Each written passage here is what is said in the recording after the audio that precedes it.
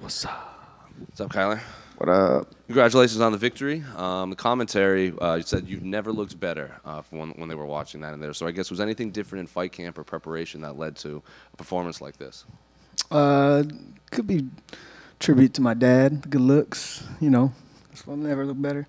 Nah, man. I just worked on some things. Worked on the cardio, pushed some things, and I'm blessed and grateful to be able to do this. In terms of how the fight played out compared to your expectations, did it play out? Did it go according to the game plan? Yes, definitely. I had some moments, a lot of mental preparation for this. I visually and the feelings of the win after definitely felt that pretty clear. A couple of things in the fight, like the physical feeling of his power, his strength, and some of the off balances of both of us. That was the only thing that was a little different. So pretty even in my head. And Pedro's obviously known for his durability, never been finished in this division. So I guess, did you think there was any moments in there that you had hurt him, or did you know like this is probably going to go the 15 minutes with Pedro? Definitely. I definitely knew I hurt him in that fight with a knee, a couple right hands. There was a couple kicks to the body, spin back kick. There was a lot of things that landed, and in that first round, he was, chucking, and in the third round, he was chucking, and I knew. And those leg kicks, he was going to try to slow me down with that.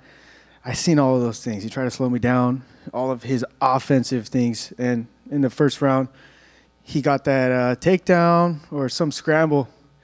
And then I saw him going for that neck, and I was like, oh, here it is. So that, and then every kick that came, checked it and just tagged him up. He had a good jab. It was an honor to fight with him, A lot of people haven't been able to, or nobody's been able to do that with him. So I had to mix up the whole playing field. I had to change the whole playing field with different feints and looks and switching my stances and dropping my hands and smiling at him just to get him to play a completely different game because, with a high caliber fighter like that, it's just back and forth kickboxing. And why would you want to do that? That's not me. I'm a mixed martial artist, a true mixed martial artist. I will be UFC champion. Can you tell me about the eye poke that I think was in the first round or whatever? It was obviously accidental, but he took a little bit of time to recover. Do you think that was kind of gamesmanship on him to kind of recover from, like you said, you were kind of doing things that not a lot of people have done to him? No, I believe it just happens. It's a part of his style. He gets poked a lot because against Sean. Yeah, and he kind of comes in. A lot of people's reactions when they see a hand out like this is to, in the first one, I was kind of looking away, going like this, and then that second one where the referee, I hit him, hurt him, and then I went to measure my distance to try to land an elbow or something, and that's when I accidentally poked him in the eye. So, yeah.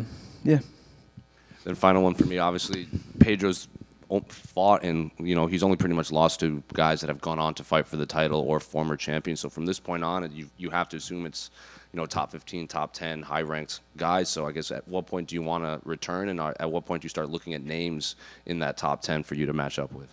Soon, right away. I'm going to go check out some names. But the UFC does a great job especially with my style of fighting. The way I fight in the octagon is a direct representation of who I am and my character and the many different realms of mentality I have, and it's going to be cool to see or match me up against somebody and for them to have any banger fight. So it's going to be also exciting to see some of these fights in the bantamweight division tonight, and I'm stoked to watch that. But no more Apex fights, right? You want the crowd? I love the crowd, for sure. Kyler, right here. Obviously, you touched on this on Media Day a little, but the champ in your division is a friend and teammate in Sean, and obviously you want him to win tonight. So, of course. Any conversation whatsoever on how you would handle that in terms of corners and coaches and all that kind of stuff if it did come to pass? Oh, that's my brother, man. Honestly, there are so many people here at the lab and when we training, we all came. Man, I met Sean when I was 18 years old. And Sean, Mario Batista, Marcus. There's so many dudes coming up that, there's so many guys. We fight and train each other and train with each other every day. We're making money and stuff, and, it's not really like that. We're going to see each other, and there's just too many of us. So I think we're going to clear out all the divisions, us at the lab, Two Knuckle Sports. We're going to kill it. So let's go. But just to clarify, it's not going to be like Merab and Aljo where they will never fight each other. There's a possibility that you would someday. Of course, man. Like, yeah. Where's my guy at? There he is. Hey, you trying to fight? Let's do it. Let's make this money. Marcus McGee, the maniac. Maybe not right now. Yeah, you taking my shot. I'm jealous. You taking everything. I got all. He's like, you get all the credit this week. I want it. Thanks, guys. Yeah. Oh, thank you. Congrats on the win, my man. That the conditioning, I think, was one of the things that really showed out tonight. And it looks like you go another 2 rounds. How proud of you were that? And did you guys work on anything specific to go that hard 15 with somebody like a Pedro? Spot on, man. Yeah, we worked on it. I got my strength conditioning coach, Charles Dow. We've been working at Icon Sports. And not just that, but we've been implementing so much of the high-intensity training with opening the lungs and breathing exercises. And I just got into mountain biking as well. Got a nice fully carbon mountain bike in Arizona, so that's been fun. Swimming. And you guys already know I spent a lot of time shadow boxing and stuff like that. So implementing more high-intensity and kind of like circuit trainings and stuff has really helped a lot. And my coaches, John Crouch, Hanchi Nico, and Marcus and Charles Dow, they've really pushed me to elevate my my systems inside.